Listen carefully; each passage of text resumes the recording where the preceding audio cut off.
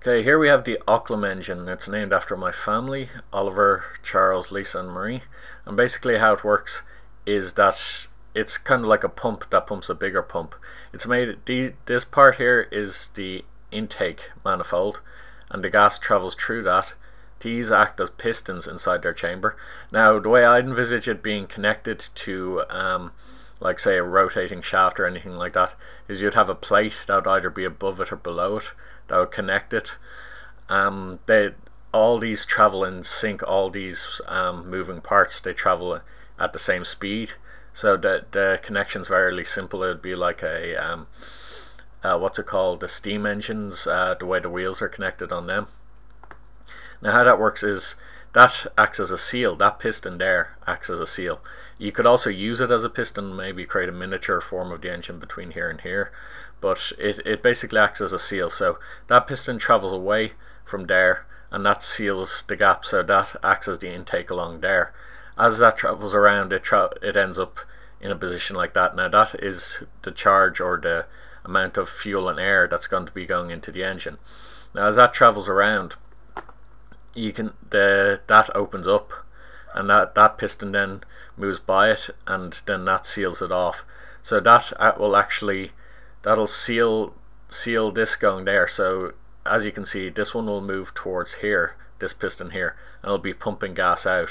Now at the same time, this is where the explosion happens, or the burn in the combustion chamber.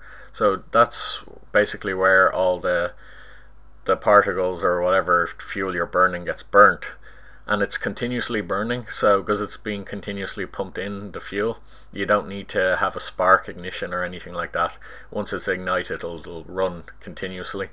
When it gets to here, now this piston here and this piston here are two different sizes. They have two different surface areas at the front. So this bit here, this little dark bit here, and this dark bit here will actually have two different sizes.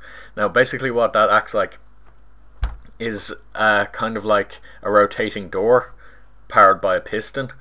Now how I basically came up with this engine, it kind of evolved over the years. Originally I had it just as two sets of gears, and as the gears intermeshed, they acted like the pistons of an engine, and it's kind of evolved over the years to be running a piston through a chamber. Now I know people have come up with similar designs, but I basically came up with this one when I was inventing this sort of the seal and running piston idea. I came up with it completely by myself, so I didn't happen upon their inventions till after I invented mine. But basically how it works is that piston surface area is actually bigger than that, and what that means is the bits that if you take that surface area away from that surface area, that's what the size of the piston you're left with. So this in the video is probably not as big as I'd like it to be in the engine. The engine may be 4 or 5 times bigger than that. So basically that acts as a pump to inject the fuel and air into that. So as that expands along that, it acts as the inverse of that.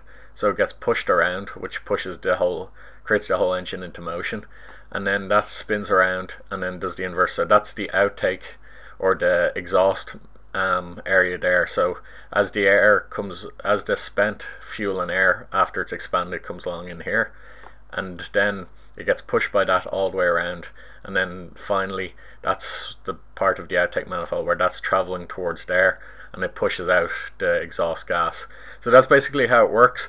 You could turbocharge it or make it bigger by, say, having a second one of these big pistons on the opposite side, where it just pump fuel and gas into there. So it would compress the amount of fuel and gas going into there before it would go into the charge chamber and explode and expand. So that's basically how the engine works. If you'd like to leave a comment or anything, if you didn't quite understand, I'll be happy to reply. So if you have any questions or any queries, send them up. I'm going to put up a particle emitter on this as well, showing you basically how the gas travels around the system and how it acts as an engine. It should, in the particle emitter animation, the particles should spread out here as if they're like exploding, and then travel around, and then be very far apart as they're coming out here. So that's basically how the OCLM engine works, and the reason I think it's probably a lot higher efficiency and a lot easier to make than other rotary engines is, first of all, a lot of rotary engines, they have a problem with the seals. Now, there's a thing called I call it a point contact seal, where the seal is only a single point, so it's kind of like it doesn't take up any surface area. It's kind of like a blade. Now you see that in the rotary engines like the Wankel engine and things like that, where it takes up a very very small surface area, the seal, whereas in this engine the seal is actually the length of the piston, and the same goes for the seals of the sealing pistons there. So that would get rid of the problem of sealing in rotary engines, and that's actually one of the main problems with rotary engines.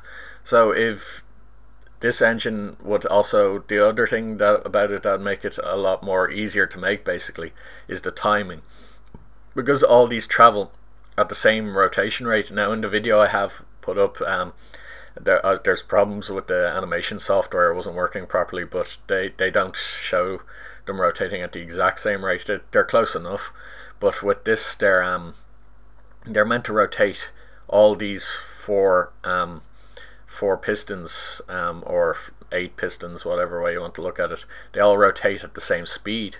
So the moving or the parts that need to be the parts that need to be made to make them rotate at the same speed are a lot less expensive, because it's essentially just a crank on all 4 of those and a bar that connects them to make sure they all rotate at the same speed.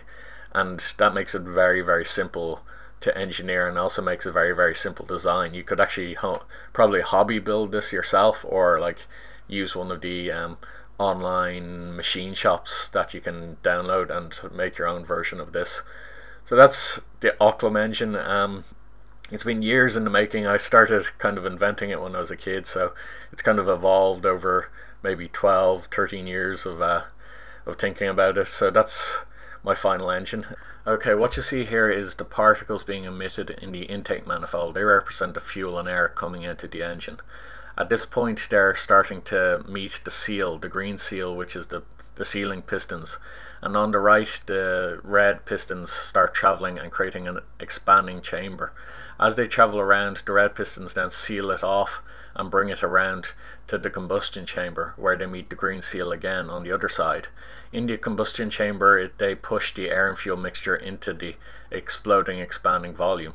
On the left you'll see the bigger piston is then receiving the explosion and taking the gas away from that, or basically being pushed by it and pushing the entire engine, acting as the power piston.